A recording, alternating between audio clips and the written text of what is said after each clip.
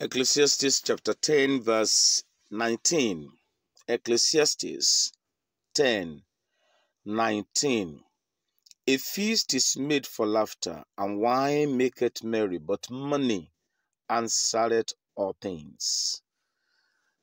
I am so convinced and pleased to tell you that the message you are about listening to is a deep one.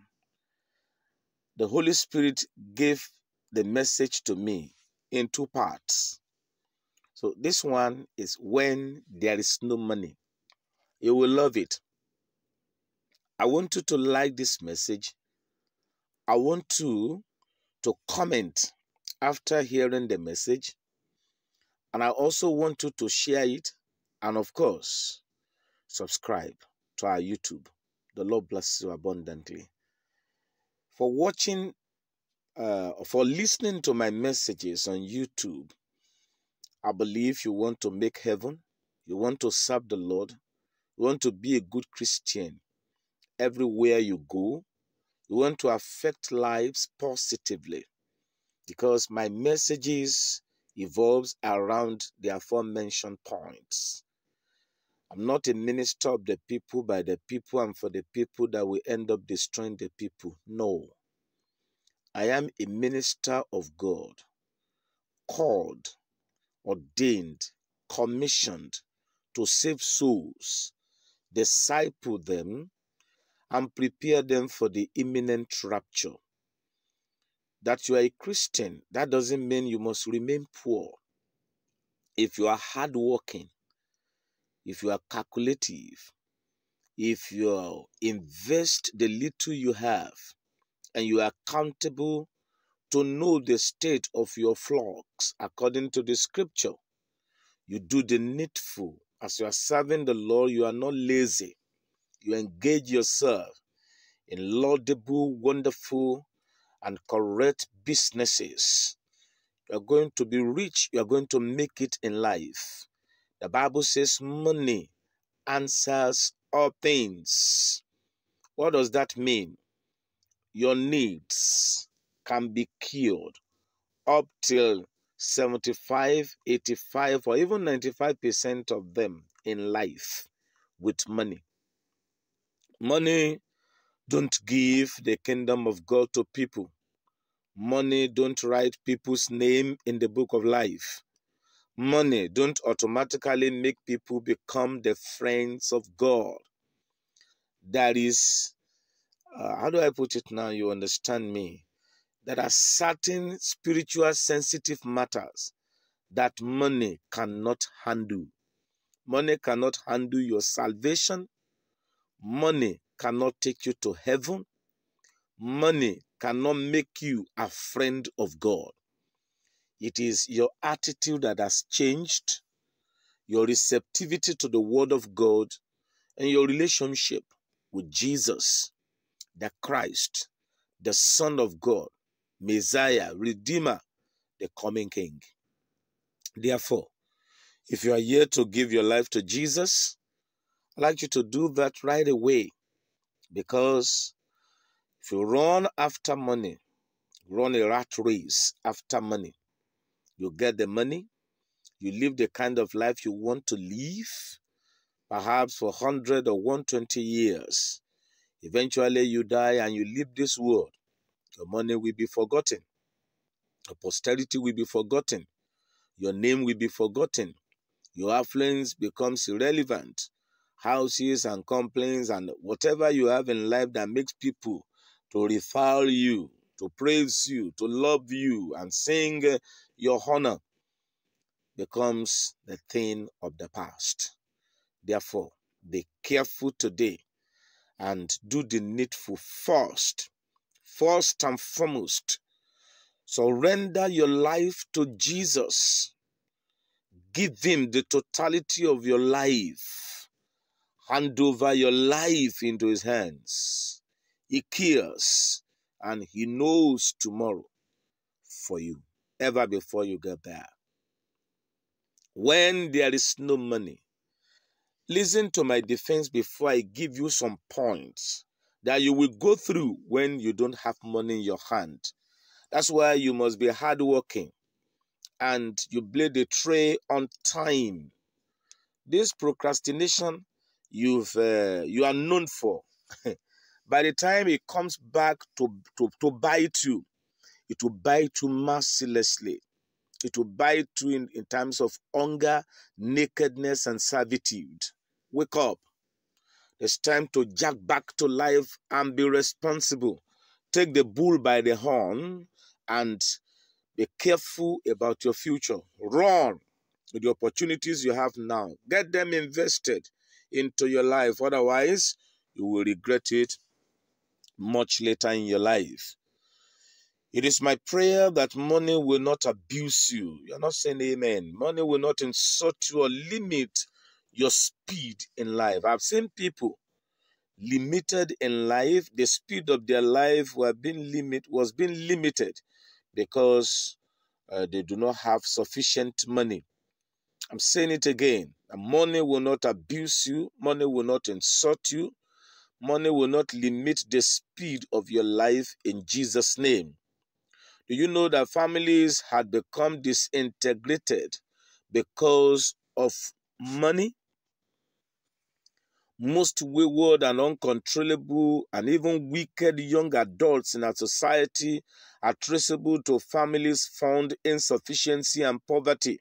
And as a result, they began to fend for themselves, and that made them look for money at all cost. They go into illicit businesses.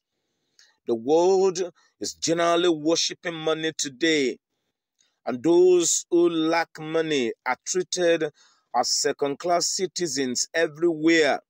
This is the reason behind unimaginable maltreatment, unimaginable modern-day atrocities, and inhuman treatment people give themselves.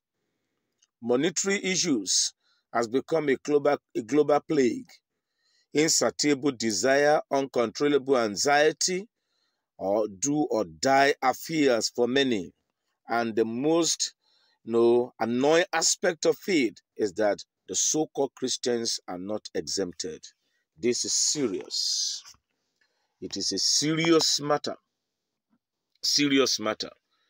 The truth of the matter is this, and it has to be told. Lack of money brings shame, insult, mockery, derision, hunger, nakedness, and insecurity.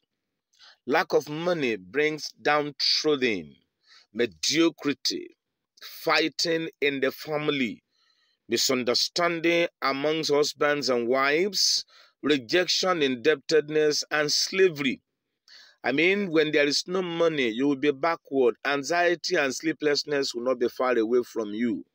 People will be thinking that you have slept in the night, unknown to them that you are just reading the ceilings in the night. You are not sleeping. When you consider the workload on you demanding money, the bills yet to be settled, and yet there is no money or insufficient one in your hand, you cry, you sob, you look for the way of escape at all costs. That's why you see people, many young ladies now, giving themselves to prostitution, nudity, and then even on the net, you see them posing nude.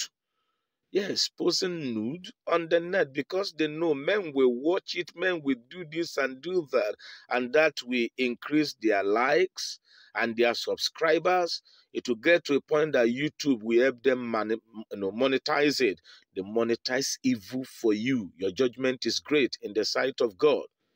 That's what insufficient money or a complete lack of it can bring to anyone.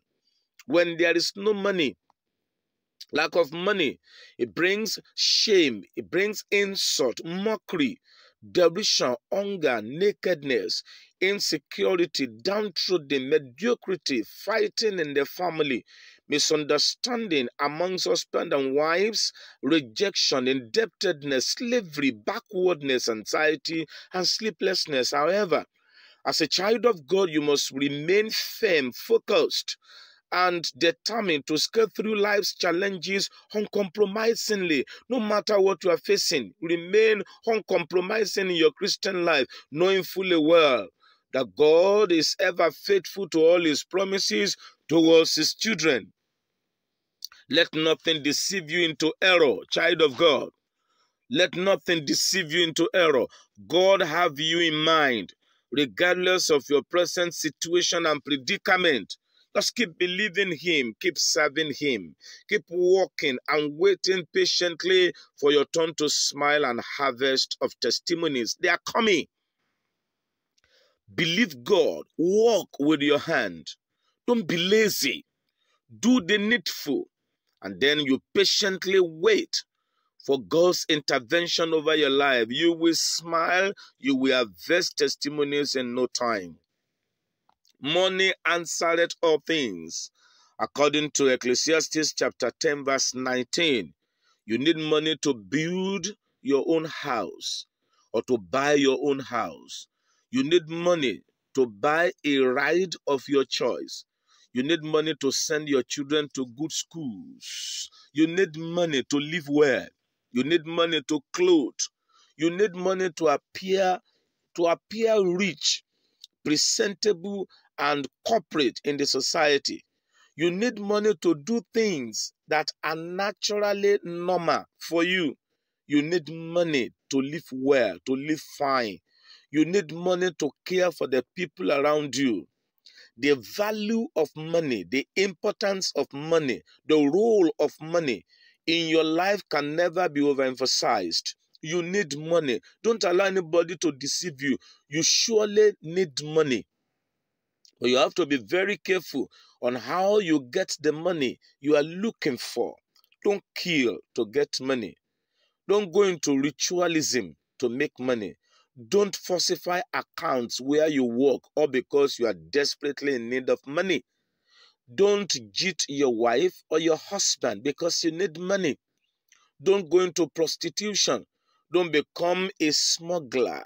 Don't kill. Don't maim.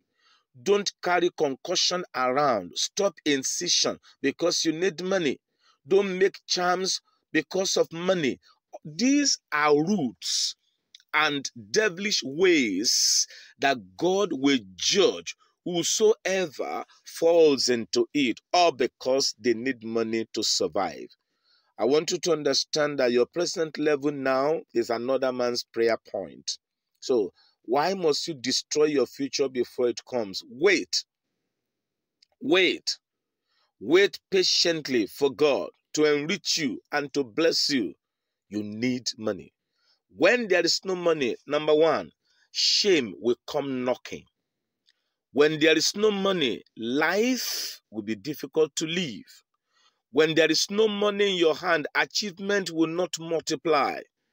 When there is no money, you will not be valued or respected in many quarters. When there is no money, only a few people will care about you.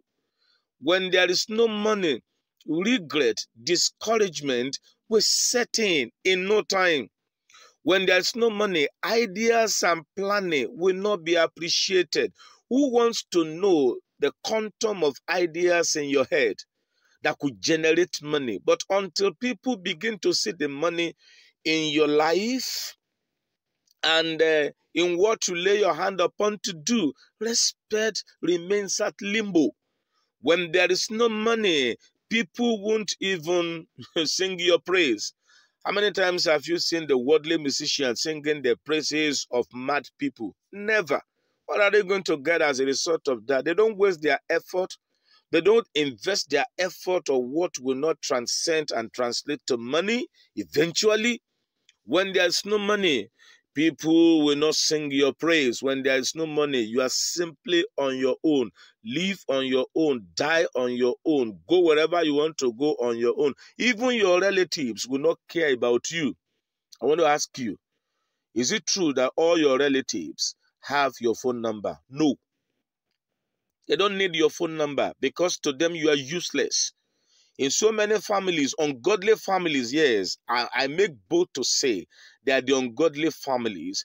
If they refuse to check on you, or because you are still struggling, you have not found your footing yet as far as prosperity, breakthrough, and wealth is concerned in life, they tend to treat you as a second-class citizen. If you come from a family like that, that's a poor family. That's not a godly family. A godly family will work and wait patiently for God's intervention in their lives.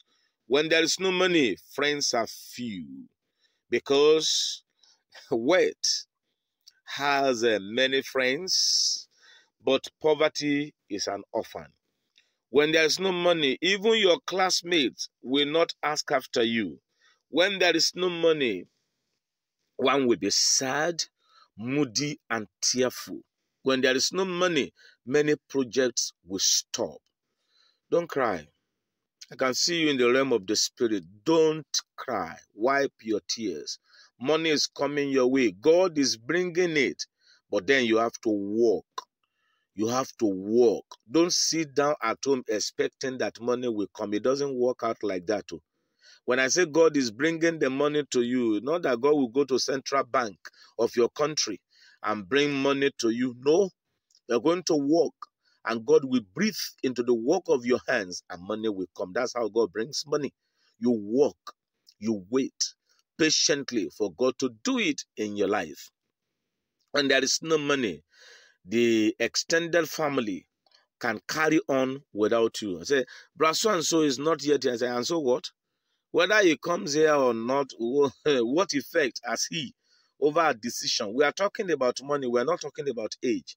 I don't know, maybe your situation has gotten to that level. That's why I want you to seriously pray after this meeting that God should remember you and teach you what you can do.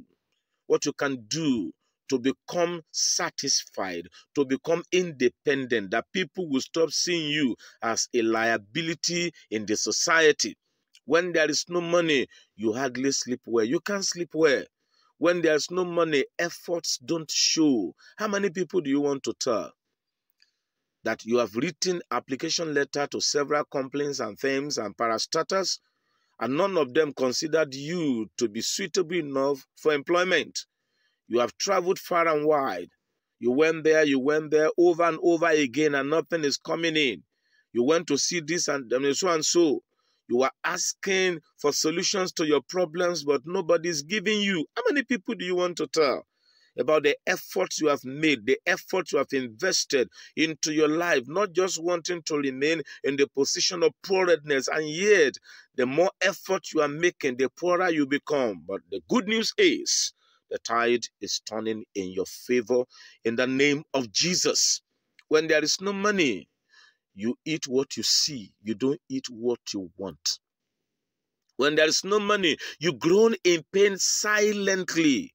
When there is no money, you will doubt your own ability to do well. Well, let me just give it up here. No, don't give it up. There is God in heaven watching over your life. There is God in heaven in love with your life. Don't give up. Don't kill yourself, please. Wait patiently. The Lord will do it. He has done it before. Your case will not make him a liar. Wait patiently on the Lord. He will do it. You will rejoice and praise his name at the end of the day. I tell you the truth. Money is coming. Bow down your heads and pray. I don't want to go too far in the message. Short exhortation.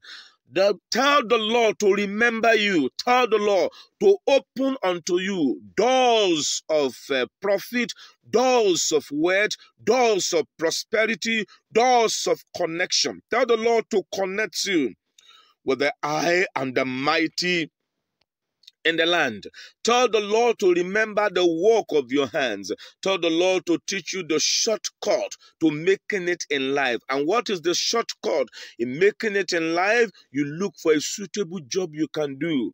The job that is in line with the law of your country, the job that the law of your country permits, the kind of job that will not get you into trouble, the kind of job that people can say, I love this, and they will go after it, and the law enforcement agency of your country will not be trailing your life because you have become a criminal in the society. I'm talking about good jobs that God can praise based on Psalm 90, verse 17.